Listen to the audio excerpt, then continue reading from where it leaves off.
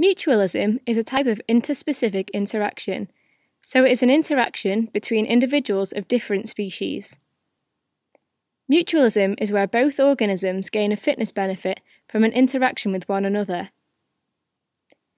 Mutualism is a type of symbiosis.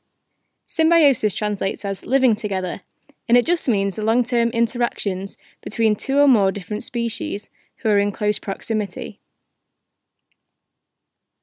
Oxpecker birds have a mutualistic relationship with buffalo.